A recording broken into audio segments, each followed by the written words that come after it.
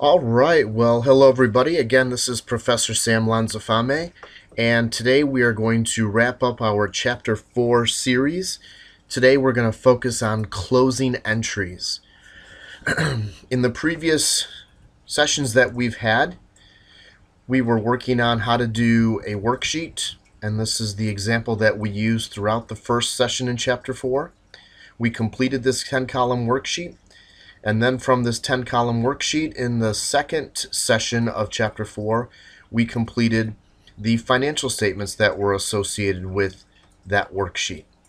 So today what we're going to do is now pretty much do almost the very last step in the accounting cycle from a journal entry point of view, and that is to do the closing entries. So let me just put in focus the information that we need. And I have a partial worksheet showing all the way to the left. The other part of the worksheet is there, but we only need to focus on the material that's in the income statement and in the owner's equity balance sheet area. And before we get started, let's take a look at some notes that I've already pre-created here. And please write these down or pay close attention because it's really, really important that you understand how to do this process. For the first time in these sessions, we are going to break some rules. The rules I'm referring to are the debit aid and the liquor rules that I introduced to you back when we first started session 1 of Chapter 2, where we first learned how to do debits and credits. If you recall, I had a couple of little tricks, little mnemonic devices to help you remember your debits and credits, and I came up with something called debit aid, and A for assets, D for drawing, E for expenses. And you can see those T accounts at the right of your screen. And if you can remember debit aid, that means the debit aid accounts go up by a debit, they go down by a credit. And then on the other side, we created the liquor accounts, LCR. Use your imagination and say the word liquor, LCR. Liabilities, capital, and revenue, those three go up by a credit. So you got half the accounts going up by debits and the other half go up by credits. If you recall, of these 6 that we were dealing with, 4 of them I referred to as shopping cart accounts. Those 4 were drawing and expenses in debit aid and capital and revenue from liquor. Those 4 always went up. So we always debited drawing, always debit expenses, always credit capital, always credit revenue. That's what I said over and over and over again. But in this chapter, we got to close those accounts out. We got to close out drawing, we got to close out the expenses, and we have to close out the revenues. We want those accounts to be closed down to 0 so that when I start a brand new period, I'm starting with a fresh, clean slate in those accounts. Helps me to track my monthly activities or period activities in a much easier fashion. So we're going to end up breaking the rules. We're going to end up, for the first time, crediting drawing.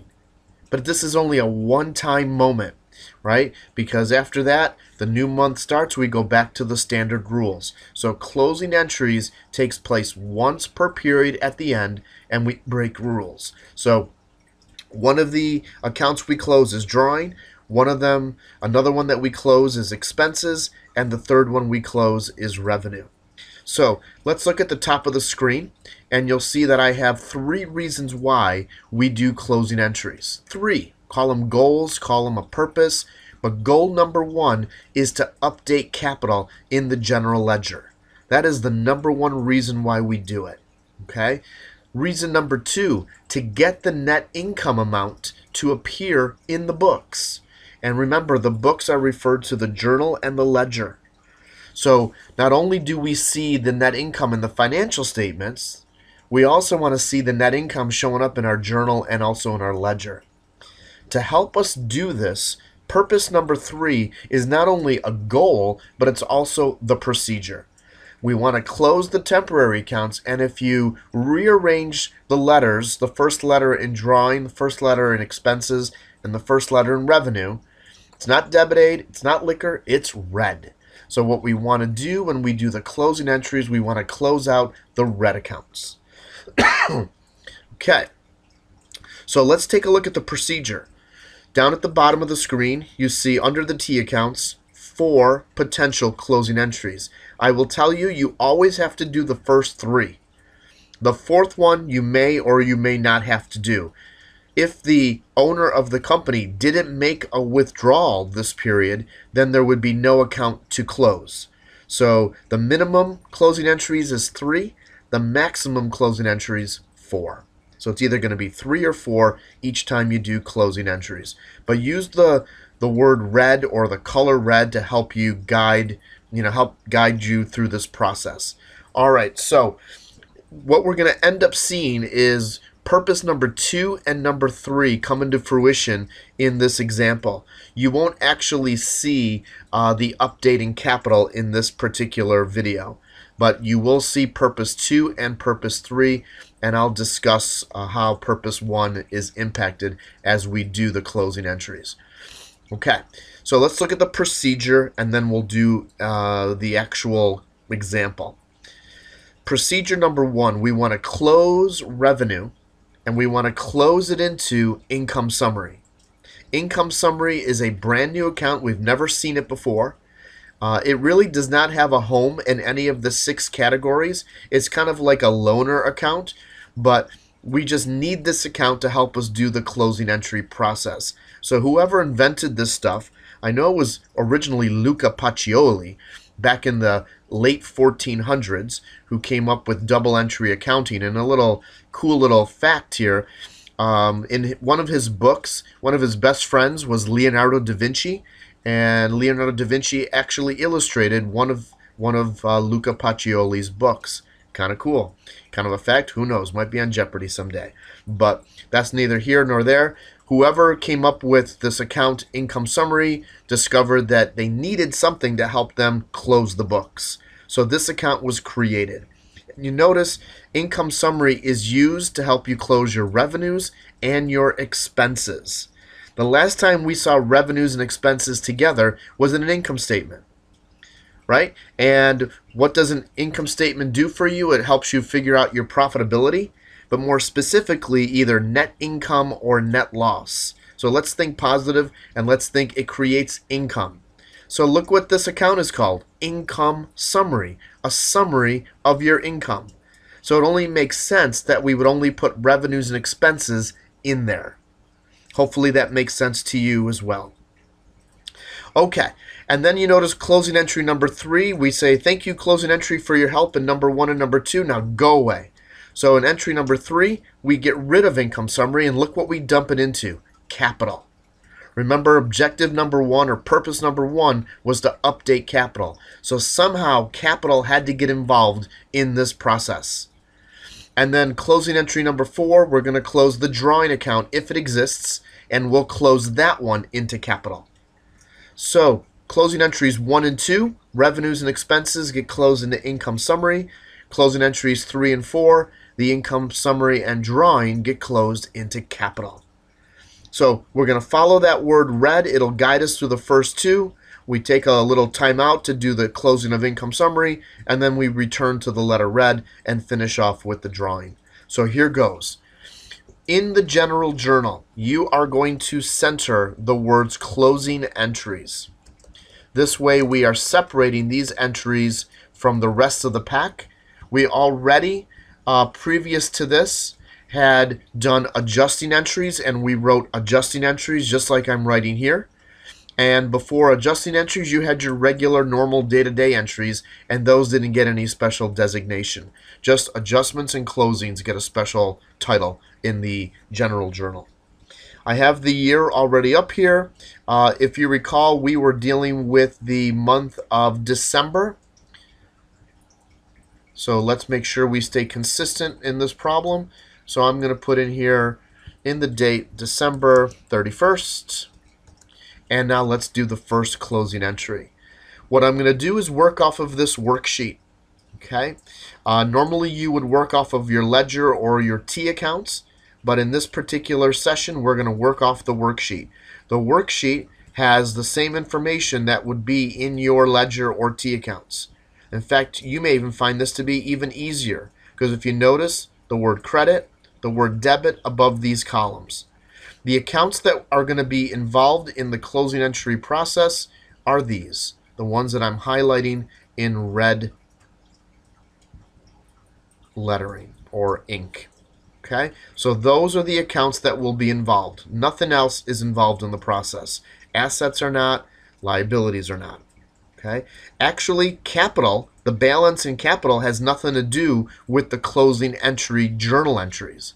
But capital, thanks to the closing entries, will ultimately either go up or down and match what we said in our statement of owner's equity. But in terms of actual procedure, the amount in capital is irrelevant to the process. In other words, I could make this thing blank. I could completely fill it in, and I can still do this process. So the balance in capital is irrelevant to the process. Okay? So let's go through and do the closing entries. The first one, close revenue into income summary. So find your revenue in either your T account, your ledger, or here, a worksheet. And remember, our revenue in this problem was called professional fees. Again, if the word earned revenue is not clearly identified in the account name, remember your revenue is located immediately above your very first expense. So this professional fees is our revenue. It has a credit balance, and how do you close something? You do the opposite. So really the magic phrase here, other than red, is do the opposite. Do the opposite of what you normally do to close an account.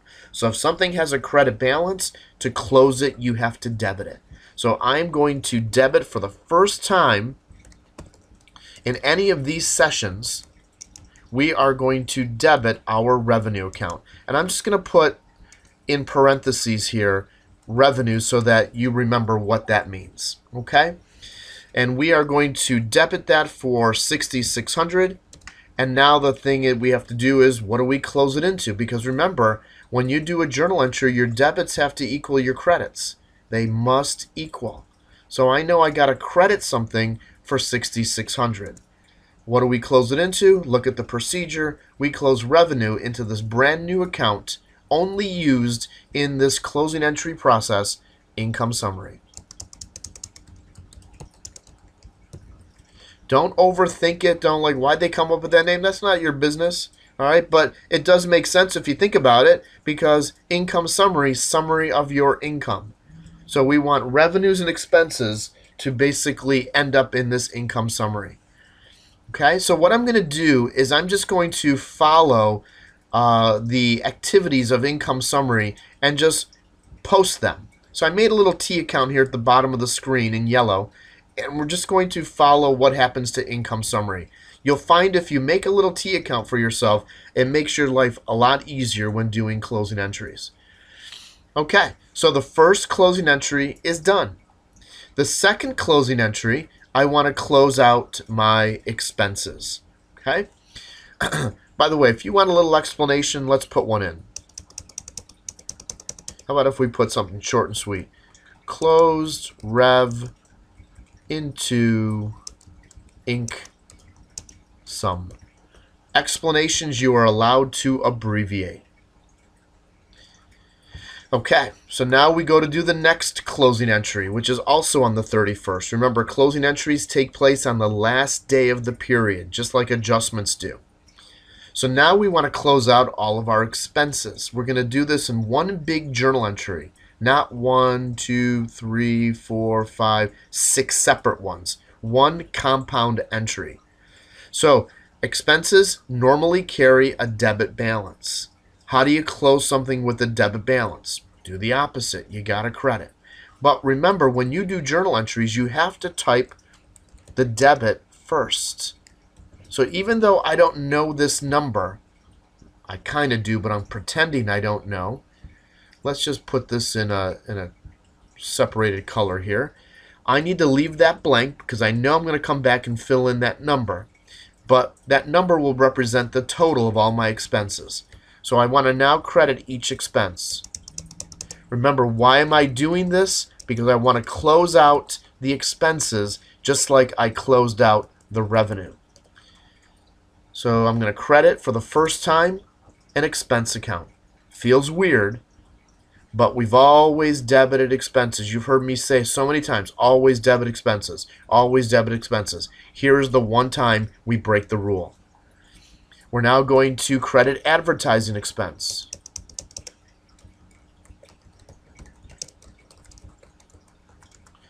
And that is for $175.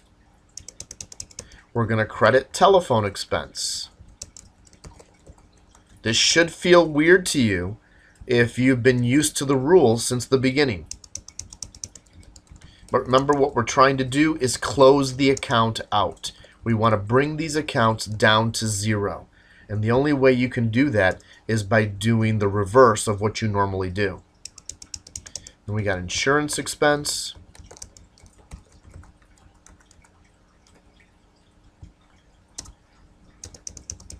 And then we have depreciation expense.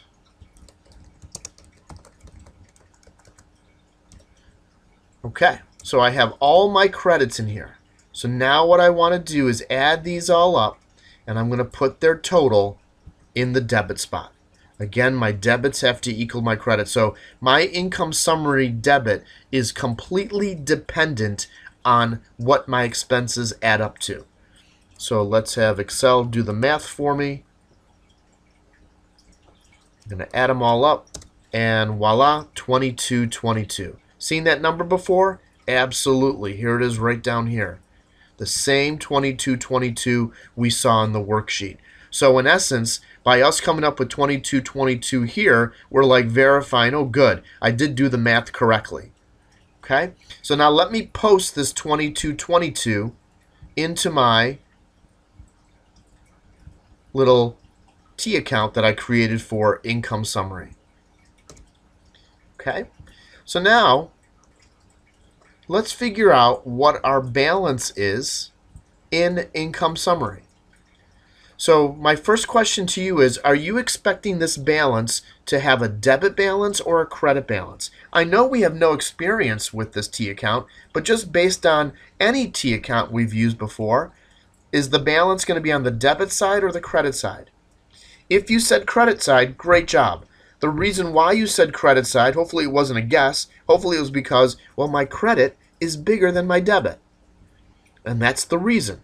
So if I subtract 6,600 minus 2222, look at the number I get, 4378. That's the same 4378 we labeled as net income in the worksheet. Well, what the heck do you think this is? It's net income. Summary of your income. Income summary is a summary of our income. Okay, so let me go back and finish the second entry by putting a little explanation.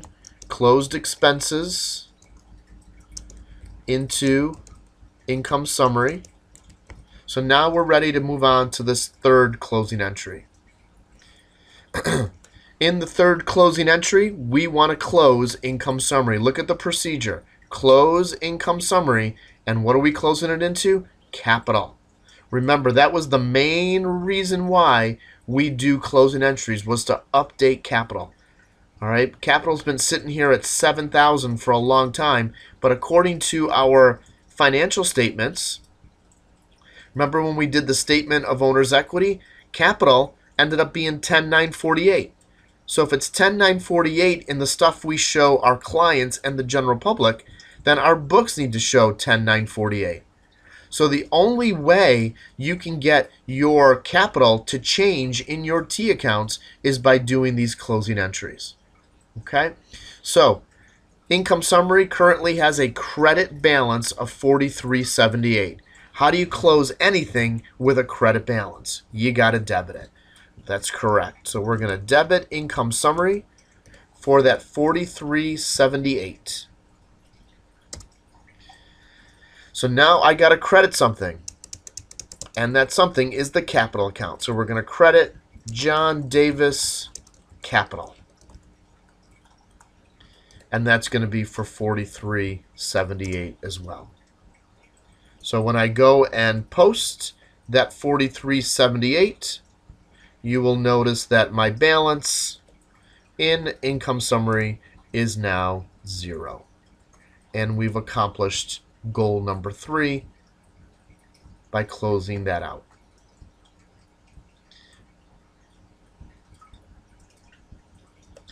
So 4378 minus 4378, and we do have a zero balance. Okay. You know what? I'm going to make a T account for our capital. Just give me one quick second, and this way you can see. We'll call it John Davis Capital. And remember, this account started with $7,000 in it. And let me just make a T here, and we'll be rocking and rolling. Okay, so let's make this yellow as well. Might as well make them both stand out. All right, so now John Davis Capital started with $7,000, but we just credited that account for $43.78. So let's post that in there and take a look now at our balance. And our balance has now gone from $7,000 up by $43.78. We're now sitting at $11,378.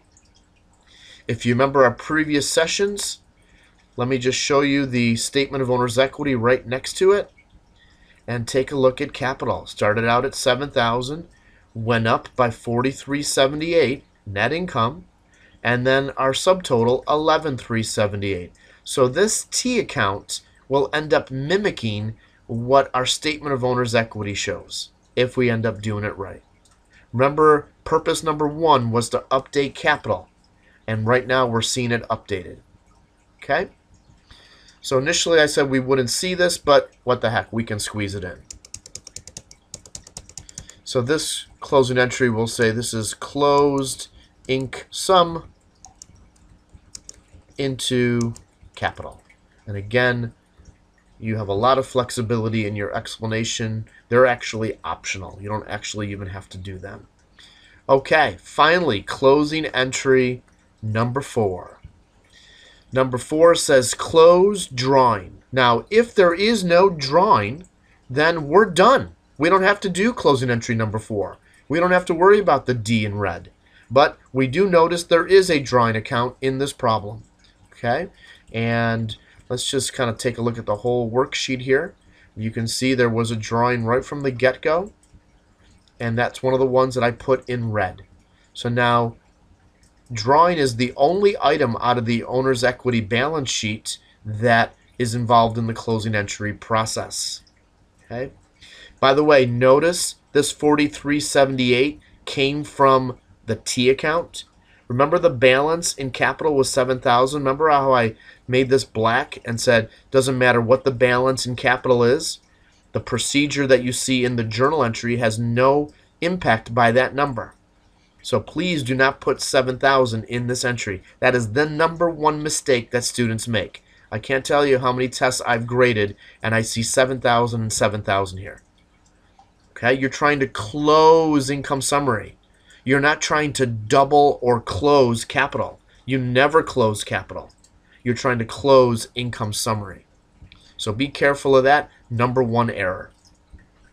Okay, so now let's close drawing. Drawing currently has a debit balance. How do you close something with a debit balance? You got to credit it. So let me just skip the debit spot just for a quick second and go right to the credit. So I'm going to credit John Davis Drawing for the $430. I now want to debit something for $430. And what's that something? If you look at our little procedure, we're going to close drawing into capital. What happens to capital when you debit it? It goes down. And drawing makes your capital go down. Little explanation. Closed draw into capital. Okay, let's post. The capital account is now going to get debited. for the $430. And let's do one final tally to figure out what our final result is in capital. And when we do the math, 11,378 minus 430, we get 10,948. Let's take a look at the statement of owner's equity right next to it. And take a look, 10,948. So not only does the general public know our new balance is 10,948, now internally our books show 10,948. So to wrap this up, remember the whole purpose of doing closing entries was number 1, to update capital. Number 2, to get the net income to appear in the books. Well, here's our closing entry, number 3, and that contained our net income number. And also in our T accounts, we see the net income number. So we definitely impacted our books. And then finally, to close the temporary accounts. Revenue is now shut down to 0. Expenses are now shut down to 0. And drawing is now shut down to 0. And those are the closing entries. Okay. There would be one final trial balance you would do, and that's called a post-closing trial balance, and then that would be the final step in the accounting cycle. I hope you found these sessions helpful, and I'll be doing more in the future, probably for corporation instead of non-corporation. All right, you guys have a great day, and hopefully I'll see you again soon. Take care. Bye-bye.